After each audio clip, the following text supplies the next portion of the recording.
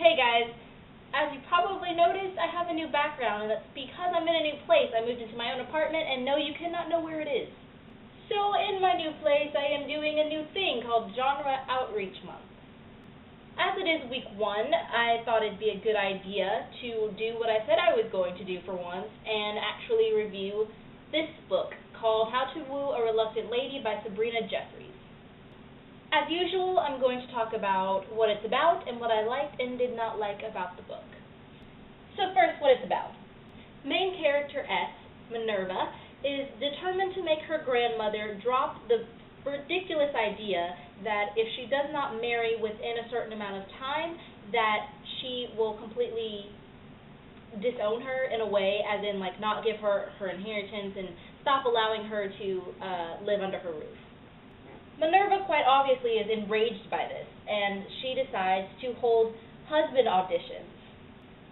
Much to her surprise, a young man by the name of Giles Masters, comes and auditions to be her husband.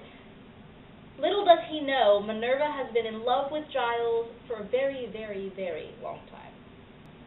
As they agree to do this fake engagement thing, things get a little out of control, there are a lot of dark plots going on, and things escalate to a stunning climax, no pun intended. So what I liked about the book.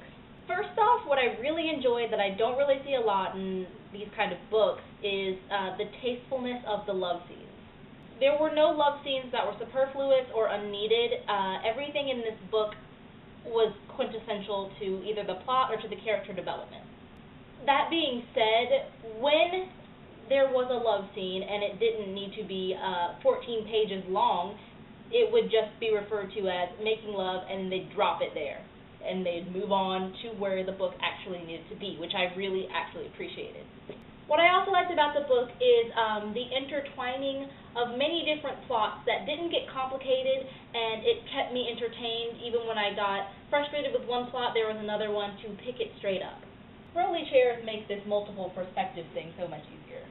Just saying. What I also liked is that there was a gradual building of trust and understanding and basically the relationship. It grew at a steady pace. It wasn't overly sexual and it wasn't overly gushy, which I really appreciated, because once it gets into, how do I put this nicely?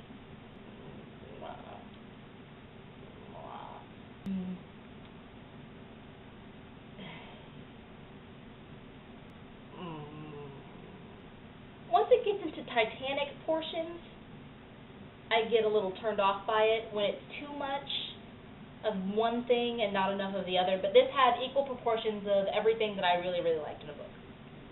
What I did not like, because of the multitude of plots going on, I think it was 3 or 4 in total, it was really hard to recall when something was being used and then it showed up again at the end. You take note of something when you're reading it, like, that sounds a little out of place, and then they do end up using it at the end, but it's kind of hard to do that when you're trying to figure out which plot it's going into. Minerva has her own plot, which is Minerva's parents' deaths were being investigated, but it never really came to fruition. Nothing really came of it, and as it turns out, her distant cousin and his son start snooping around her parents' death site, and so she starts investigating that, and with the help of Giles, and they end up uncovering some pretty cool stuff.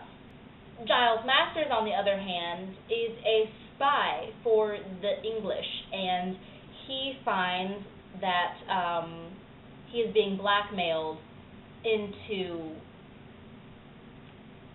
allowing a criminal to have his way with what he wants and stuff like that.